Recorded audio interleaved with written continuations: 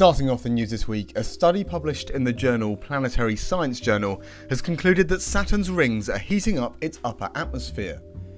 Using collaborative data from the Hubble Space Telescope and the Cassini Space Probe, this study confirmed the heating up of the gas giant's upper atmosphere and proposed several possibilities as to why this is happening, such as micrometeorites, solar radiation, and ice particles from its rings falling into the atmosphere. The study acknowledges the already known slow disintegration of Saturn's rings, but its role in heating the planet up was not previously known.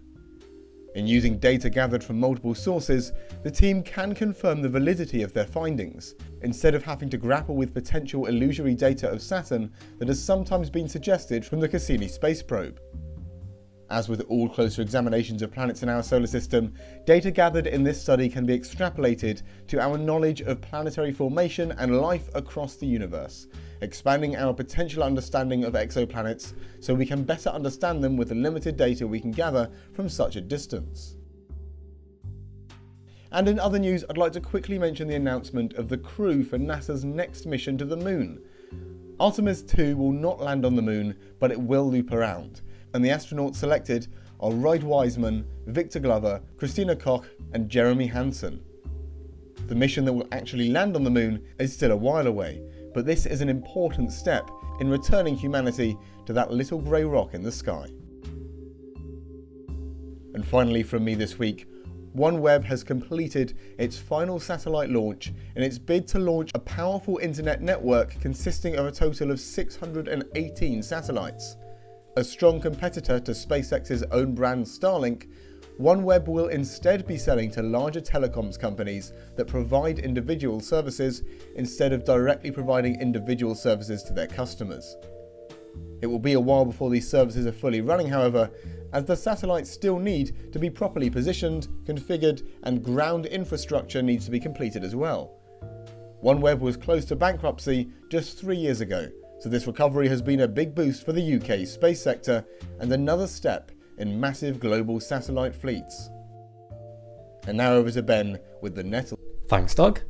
Well, the paleontology news has been very exciting recently, starting off with a new paper describing a new genus and species of shark relative from Morocco. Dating to the late Devonian period, about 365 million years ago, fossils representing several individuals of a fish named as Maghrebolsalaki mohammezanii have been reported. This fish is not a true shark, but is a member of the chondrichthyans, the fish with cartilaginous skeletons that include sharks, rays, skates, and chimeras, and is actually more closely related to the modern chimeras, being classified in the same group as them, holocephali. Anyway, these fossils are remarkable and actually preserve some soft tissue traces in a few of them. The unique thing about the anatomy of Maghrebolsalaki though is the fact that this ancient fish had a very broad snout with large separated nasal capsules, making it look almost like a very early hammerhead shark, or perhaps more like a bonnethead. Indeed, the authors themselves write that this might mean Maghrebolsalaki had sensory specializations in its head approaching that of modern wide-snouted sharks such as the hammerheads, and it's now the earliest record of this condition evolving in the history of cartilaginous fish. So this discovery also shows how diverse these animals got even among their earliest members, and is a fantastic addition to our understanding of chondrichthyan evolution. Also in the news is an interesting paper investigating the reproductive habits of theropod dinosaurs. This study looked at eggshell fossils from Troodon, which, if you've been keeping up with the news, you might remember was actually invalidated as a species, but this paper seems to ignore that, so let's just roll with it.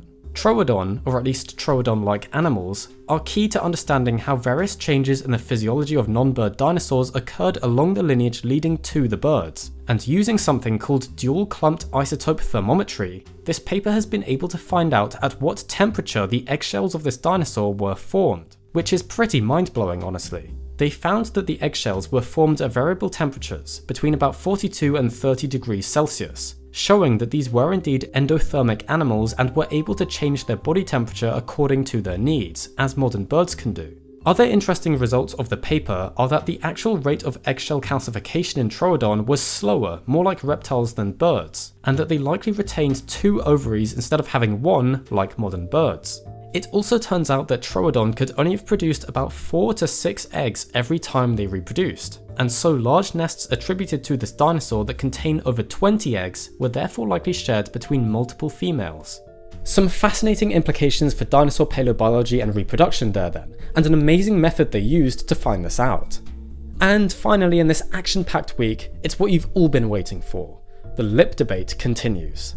As I'm sure many of you will be familiar with, especially if you've seen my video on the topic, there has been a lot of online discussion about the idea that theropod dinosaurs, in particular T-Rex, didn't have their teeth exposed when they closed their mouths and had extra oral soft tissues that would cover them. Up until now, this debate has mostly been on blog posts, Twitter, and in YouTube videos. But now there's been an actual paper published in the journal Science properly investigating this discussion. Well, the approach they used is very interesting, and there's lots of good quantitative data here that support lips having been present in dinosaurs such as Tyrannosaurus, which is a relief for me because it means that video I did is still accurate.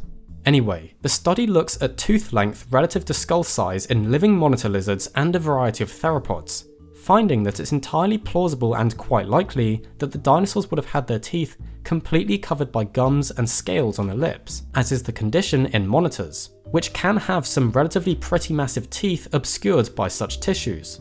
Scaling up the relationship between tooth and skull size to big theropods, it's clear that it matches monitor lizards pretty well, disproving the argument that some dinosaurs had teeth too large to be covered by lips and gum. Another angle of approach used in the study was looking at tooth wear patterns and comparing them to living crocodilians. Crocodilians, which have exposed teeth and no lips, often have eroded enamel on their outer sides since the teeth are always uncovered. But this is very different to the conditions seen in a Daspletosaurus tooth they thin sectioned, which only showed a bit of wear from contact with the opposing lower tooth. The patterns observed here are therefore again much more consistent with a soft tissue covering over the dentition. So there we have it, even more evidence in support of lips in theropods. I'm sure this is a discussion that will continue long into the future, but it's pretty cool to see an actual paper on this subject. Let us know what you think about this new evidence in the comments below, and how do you think this will influence paleomedia in the future? Anyway, happy first contact day, only 40 years to go now, and back to Doug in the studio. Thank you, Ben. Well, that's it for this week's 7 Days of Science. I do hope you enjoyed, and we'll see you on Sunday.